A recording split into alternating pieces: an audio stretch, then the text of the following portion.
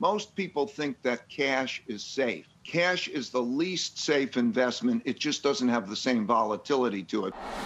What's up guys, Ben here and welcome to Motivation to Invest. With central banks from around the world printing trillions of dollars in stimulus packages and government debt at an all-time high, many fear that the government's printing of money will cause paper currency to be devalued. Billionaire Ray Dalio and the world's largest hedge fund manager also even went as far as saying that cash is trash. So what's the solution for investors? Well, during these uncertain times, many investors retreat to gold and silver to hedge their portfolio. If you guys watched my previous video on gold versus silver, you'll know that silver is like gold on steroids. So when the gold price increases, silver prices tend to skyrocket. On that video, many of you guys commented and you said, Ben, what about silver mining stocks? It turns out that most mining stocks relative to the base metal, such as gold or silver, tend to increase by an even greater ratio. For example, on average with gold mining stocks, when gold prices double, the gold mining stocks tend to increase by a factor of 8. This is a 1-to-4 ratio. Silver also has a vast amount of industrial uses compared to gold. This material is used heavily in electronics, solar roofs, and even electric cars, such as Tesla. So in this video, I'm going to reveal my top 3 silver mining stocks. Without further ado, let's dive in.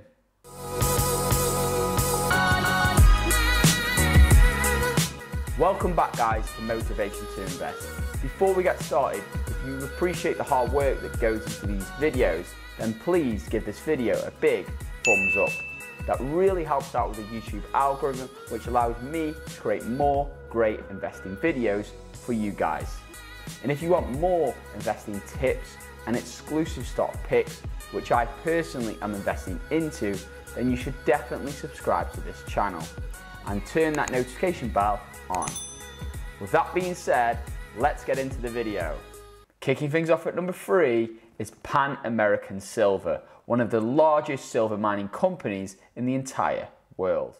Right guys, so here we are inside Pan American Silver's operations. We can see they have 550 million ounces of silver reserves, 25.9 million ounces in silver production, and their cost is really low at just $6.39. That's the cash cost per ounce of silver segment. Diversified portfolio, so they've got mines in Mexico, Peru, Bolivia, Argentina, Canada. So it's very well diversified, which lowers the risk for investors. Pan American Silver has a diversified portfolio of mine exploration assets located through the Americas. We own 10 mining operations, including the Escobal mine in Guatemala that is currently not operating. So there's just a few of their projects there, other portfolio assets. Let's have a quick look at their annual report. So you can see the revenue generated by the metal. So it's not just diversified internationally across many countries, it's also diversified with the type of metals it produces. So although it's called Pan American Silver, only 46% of the reserves are actually silver. It's got 32% gold, zinc, lead, and even some copper. The interesting thing is though, because of obviously the price and value of gold, gold generates 54% of the revenue for the business. Diving into the share price for Pan American Silver, we can see that around April 2020 during the crash, it was around $11 per share, and it's now up over $36 per share. That's an over 3x return on your investment in just a few months, which is incredible. If we go back a few years though, has the value of this stock peaked? It depends. So if we go back a few years, we can see that it's now at $36, just over $36. It's the highest it's been over the past nearly 10 years. But if we go back to 2010, 2011, it was also around this sort of figure. So perhaps, and then around 2008, it went up to $42 per share. So as the great Howard Marks says, history doesn't always repeat, but it does rhyme. So we could, putting on my trading hat, I could see that this could potentially be a resistance barrier, which it's been sort of trying to get through for the past couple of decades. Of course, things have changed. I'd say more in the favor of silver over recent years with regards to its industrial uses in electric cars and solar panels and solar roofs and all the electronics. However, this sort of $36 a share value seems quite high. Went up to around 40, so it possibly could go to around 40. Then we'll see what happens. It could break out to all-time new highs, or it could crash back down as it did in previous years. Coming at number 2 is Hecla Mining Company. Hecla Mining Company is the largest silver producer in the USA and the oldest silver mining company on the New York Stock Exchange. Diving into the details for Hecla Mining Company. So this is largest primary silver producer in the US, oldest New York's listed precious metals mining company in North America. They have a number of exploration properties and pre-development projects, a natural revenue hedge for the production of both precious and base metals. So this is great if you want some exposure to North America. Diving into the details here, we can see that the business is not globally diversified, but it is diversified across the US and Canada. So you've got various sites here all across the US, from Nevada to Idaho and then Quebec over in Canada. And they've even got a site down in Mexico here. So they have got a variety of sites. They've got silver production, gold production, an amount of silver reserves and gold reserves. So it's a nice play. You want exposure to the Americas, the North American market specifically, and gold and silver mining. Now, I won't dive deep into the financials of these stocks on this video. Maybe I'll do a separate video of that where I'll look at each stock in a lot more detail.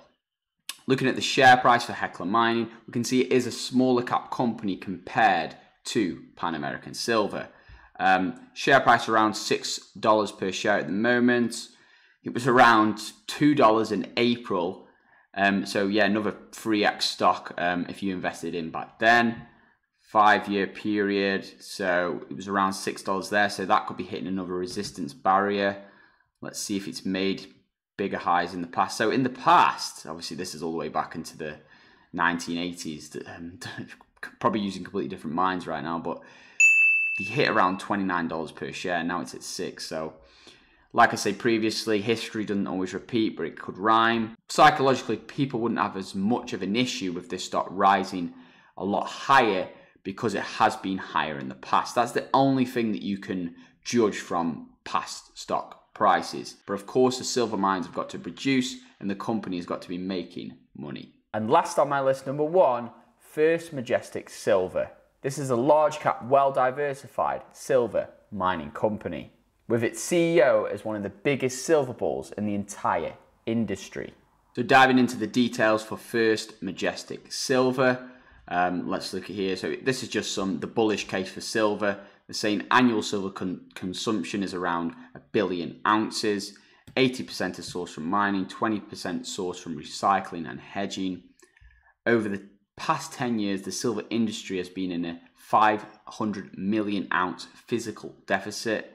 Silver is one of the world's most reflective and best conductors of electricity. 55% of silver consumption is from industrial applications, electronics, medicine, solar, water purification, window manufacturing, etc.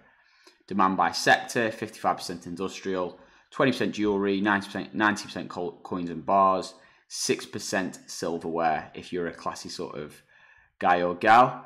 Scrap recycling is at a 25-year low. Many suppliers don't actually believe it's economical to recycle silver the same way they do gold in terms of extracting every little piece out. Current silver to gold mine supply ratio is 8-1. So as we go green, we require more silver. So this is basically talking about electric cars, the solar roofs, the power electronics that all require silver. So that's the bullish case by First Majestic. But let's find out some details specifically to this business. So primary produces 60% of the revenue from silver. So this is a great play if you want a more pure play silver producing large cap business compared to some of the others, which were maybe slightly more towards gold and silver.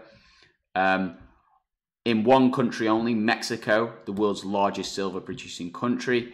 The risk of that being is because it's only in one country, that does add another element of risk. If there's political uncertainty, if there's regulation issues, or any other issues in Mexico, then that could cause the stock to have some serious issues. Whereas some of the other companies I mentioned on this list, as they're globally diversified, should there be an issue in one country, they've still got 10 other countries to choose from. Multi-asset producer, free producing silver mines with 4,500 direct employees, 350,000 hectares of mining claims in 8 states. Goal to become the world's largest primary silver producer. So these want to be like the number one for silver. Yeah, as it shows here, Mexican is the top producing silver country in the entire planet. So they are in the right place if that's their goal. This just shows the market cap, working capital, cash. So they got 128 million of cash on hand, which is great news for investors. Top shareholders. So we've got Wheaton Precious Metals. They're another company which I do like a lot. Vanguard, BlackRock, Morgan Stanley. So it's got quite a lot of institutional ownership, which is a good sign. Core assets here. So this is just obviously the different parts of Mexico, the different sites. Strong production growth, so it has been producing at a steady increase in pace. Overall, silver mining stocks are a great way to give your portfolio some exposure to the silver boom. However, do remember that all that glistens isn't gold, and silver mining stocks can be incredibly volatile. That's why in this video I've listed some of the major well-diversified companies.